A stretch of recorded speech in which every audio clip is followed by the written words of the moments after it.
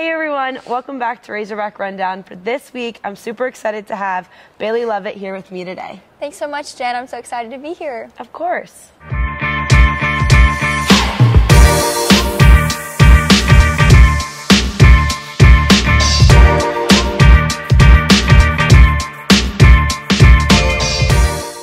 All right, so the Gymbacks went to SECs this past weekend. We finished 6th. Overall, a good meet, so let's get into the meet recap.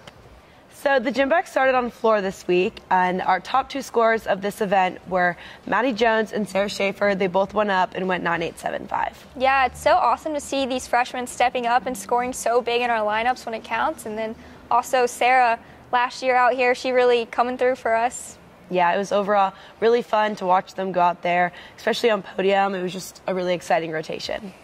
We then went to the vault rotation and had 3 scores of a 9.85, all sticking their vaults. We had Sav, Amanda, and Leah all go up and just do huge vaults. Yeah, they're finally really showing those landings they do in practice. It's so exciting to see a stuck vault after another stuck vault and then another stuck vault. Like, it is so hype. Yeah, and you can really feel the energy in the gymnastics too. And after that, we had Sarah go up and go 9.875, and she also stuck her vault, cold blind landing, and she just nails it every time. Yeah, it's amazing. I don't know how she does it, but she's really the vault queen. Yeah. We then went to bars, and our 2 top scorers from this rotation were Maggie and Kennedy, and they both went up and went 9.85.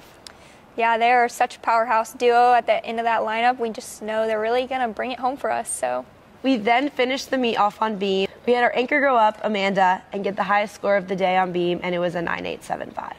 Yeah, not exactly the strongest finish we wanted, but we learned a lot, and now we're ready to go to regionals and just attack the balance beam and show everyone who we really are over there. Yeah, I think this week was a good meet to look at. I think we really found those areas where we needed to improve and dial in, and we've been doing that this week in the gym, so I'm excited to see what we do out there on the floor at regionals. Okay, Bae, so now we're going to touch on our favorite part of the meet that wasn't gymnastics related.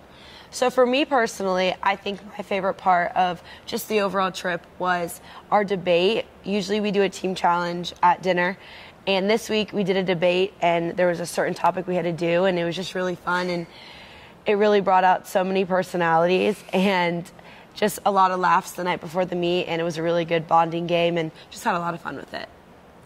Yeah, I think my favorite part was probably our bus ride to the meet.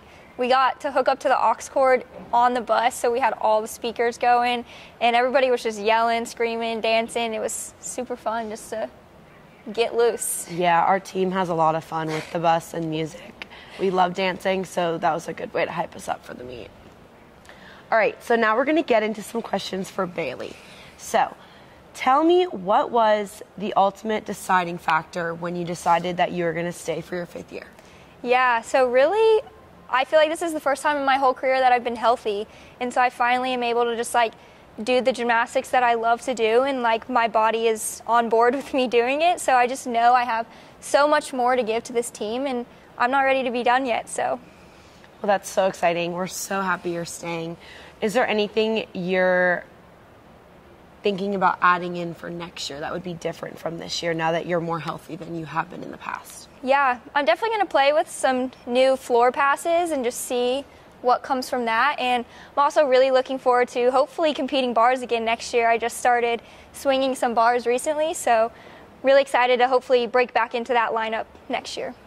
So with that, what are your plans for school now that you're going to be here?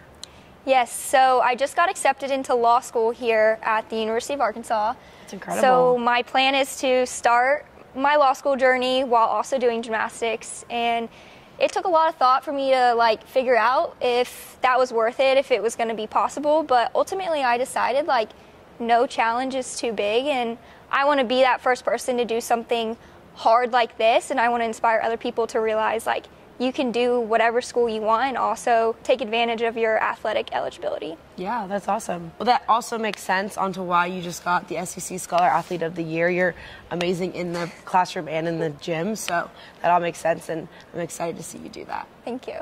So when you go out on that floor, you shine out there. You do an incredible tumbling, incredible dance. What is your character, and how do you embody it when you're out there? Yeah, so actually I love my character this year, and it's so funny that I'm Tinkerbell, and I'm fighting Captain Hook throughout my routine, and fun fact, Tinkerbell is like my all-time favorite Disney movie, Disney princess. So super exciting when Fish came to me and she was like, your character's going to be Tinkerbell. And I was like, no way.